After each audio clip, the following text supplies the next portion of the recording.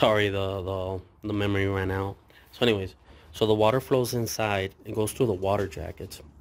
These freeze plugs are so if in case that you forget to winterize it. And as you can tell, there's another freeze plug right here, and that one is not a freeze plug. That one is actually for the camshaft, and so they're actually that color because of the water, like I said. So anyways, the water pump pushes the water in there. It goes through the water jackets. Then there's some holes in between the heads and the block, and the water flows up. And once it flows up, it has to go somewhere. So that somewhere is right here. So the water just keeps flowing. So that's how the water pump works. The water system inside of it, it just keeps going round and round. So the question is, well, I didn't think I covered this, but why would you want that? Why not just, how can I put this? Okay, so I'm doing a follow-up video in terms of the thermostat, only because I think it needs a little bit of clarification, and also because I have a really good story in terms of that. So story time. And so anyway, so here we have the image of what is the thermostat, what is its purpose. So you've probably seen videos, but this is another angle in terms of what a thermostat is, right? And so here we have a picture of where the car, you're starting it from cold. So this is in the morning, and as you can see, it ramps up. Like right here, as the ramping up, as it goes, the thermostat is what's called closed. And so what does it mean when they say the thermostat is closed? Basically, the water is just circulating inside of the engine, and so it goes from the block to the water jackets, back up to the heads, and then backs out to the water pump, to the thermostat housing, and then it just goes back inside the water pump. It just keeps circling and circling it. So the water, it gets hotter and hotter and hotter. Now, what is the purpose of a thermostat? Well, like I explained before, the engine works at a certain temperature. It's the most efficient, and like I said before, it pollutes the less, the car gets more miles to the gallon, etc., etc. And so what you want to do is you want to get that temperature as fast as possible and as soon as possible. You want to get that engine to that temperature, that ideal temperature, as fast as possible and as soon as possible. So that's why when you start the engine in the morning, that's why the thermostat, it's what's called closed. And so the water just circulates. But as you can see from this graph, the water can't stay closed. Like eventually it has to open, because if you allow it to stay open, then this ramp that you see right here, it just keeps going higher and higher and higher, and actually it reaches a point where the heat that's generated by the engine, it can destroy the engine. And so you want it to get to a certain temperature, you want it to get it ASAP, but once you reach that temperature, you want to stay at that temperature, right? And so that's what this image kind of shows. And so here, so from what is it, like before it's sitting idling, the engine is actually, like it says right here, it's going 50 miles an hour. And so again, the engine, it's warming up. As soon as it reaches a certain temperature threshold, bam, the thermostat is no longer stuck open, no longer closed. Now it's open, right? And so as soon as it opens, not only does hot water exit the engine, but cold water enters the engine. So it's kind of like a double whammy. So the engine right away gets cold, boom, right away, poof, the temperature of the engine goes, it cools down. And so right there, the temperature is kind of stable, and so the thermostat tries to keep it from here to the sitting idling. The thermostat ain't exactly, it's not fully open, but obviously it's not closed. It's somewhere in between states, right? And so depending on the load of the engine, if you rev it high, then the engine starts getting hotter, and so the thermostat opens a little bit more, allowing more fresh air. But anyways, and so right here now, and this image is a little bit different, right? But still, a car engine and a boat engine is the same thing. So let's use this as an example. So and the reason why I'm covering this is because, like I said, many mechanics or maybe even hobbyists are going to find confusion in this. And so when the car's actually rolling at 50 miles an hour, as you can see, the fan, it doesn't show it, but it shows it right here. Fan starts. The fan is off. The fan is off. The question is, why is the fan off if the car is running at 50 miles an hour? Well, this is a surprise to a lot of people, but when an engine, again, I'm going to go to the car engine because to understand the boat, you kind of have, especially most people are coming from car mechanics and they're trying to transition to boat. And so it's just to help the transition. And so it turns out that when you're on the freeway, there's so much air going in to the car, to the front of the grill, to the radiator, so much air is passing through it that there's not really a need for a fan. Does that surprise a lot of people? The fan is actually only needed in city driving, stop and go, where there's not a lot of air going into the radiator and cooling down the water. But if you're on the highway, the freeway, whatever you want to call it, higher than 50 miles an hour, that fan is off. In fact, it's off, and I would like to tell you guys a story. So, story time, less than 5 minutes, but it's interesting because I remember when I was 18, me and my friend, we went to, I think, Missouri. How did it happen? I do not know, right? Because I know that the radiator's in the front, then you have the fan, then you have the engine.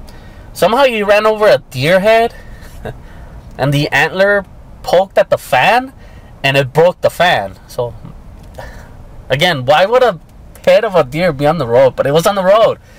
And so it broke the fan. I remember my friend, he was all worried because the car was semi-new at the time.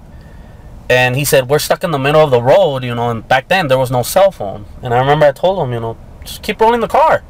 He's like, no, it's going to break. The fan broke. And I'm like, dude, you can keep going.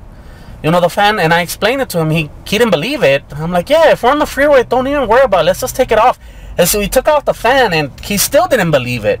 And I was like, look, if the engine breaks, I'll buy you a new engine. I don't even know why I said that, because I didn't even have the money to buy it, but I just said it. And so we went on our merry way, and like 3 hours later, we actually reached our destination. And so he looked at me puzzled, and he's like, I want clarification on this. And I told him, it's like, when you're going on the highway, the fan you don't even need the fan. You can take it off.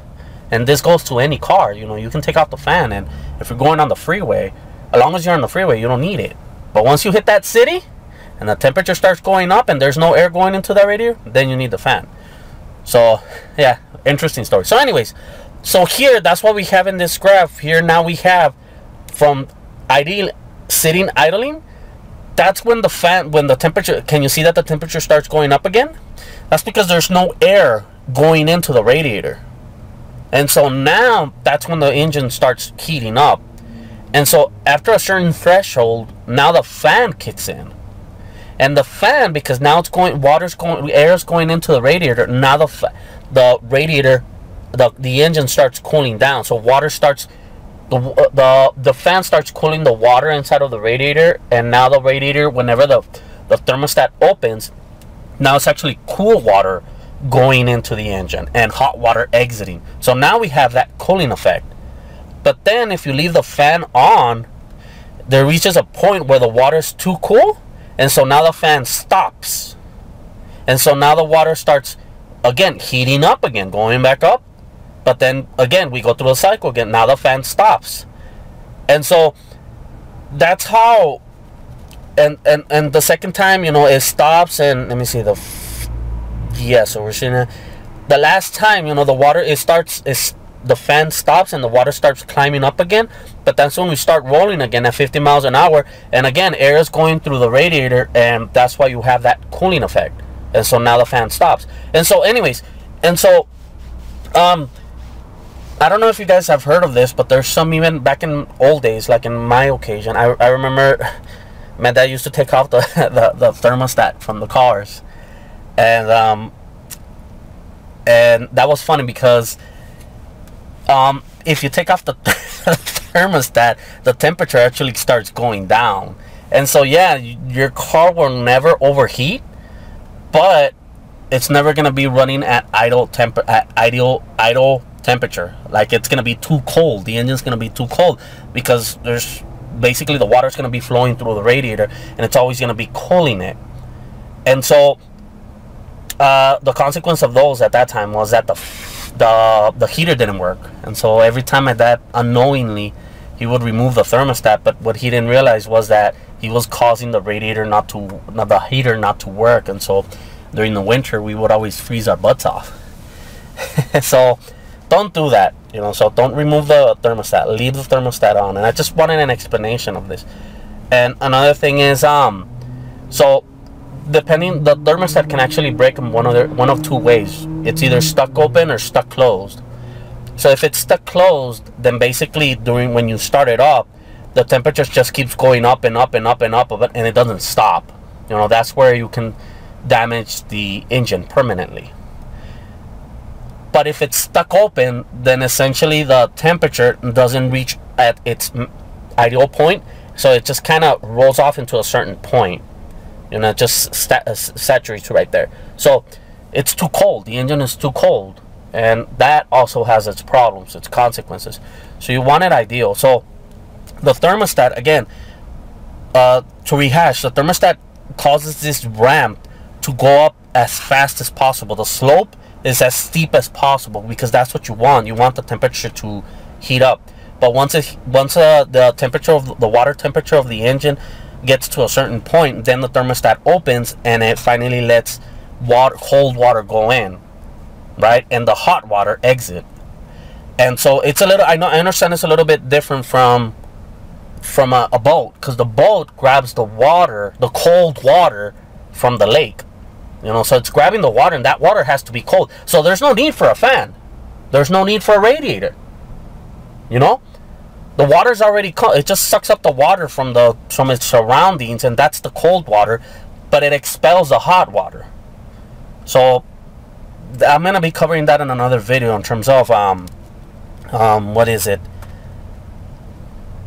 Oh wow, 25 minutes. In terms of the thermostat. Wow, damn, how time flies. I can't believe I've been talking for 25 minutes. Anyways, so it's a little bit different. I understand it's a little bit different, but still it's the same thing. The radiator, the thermostat grabs the water, opens up, and it lets cool water in and hot water exit. And the same amount of water that's exiting the engine, it's the same amount of water that's coming in. That's why the two hoses that are in the thermostat housing, they're the same diameter. They have to be, because the same amount that's exiting has to enter, right? So that's just the common sense. And so let me see, what else am I missing? Yeah, so if it's stuck open, stuck closed, what the purpose of the thermostat is. So anyways, so hopefully you learned about the thermostat, what its purpose is. You know, don't omit it. Please put it in. And what happens if the engine is overheating, or if it's too cold, not efficient. You know, hopefully the thermostat shows it. So anyways, thank you, and again, bye.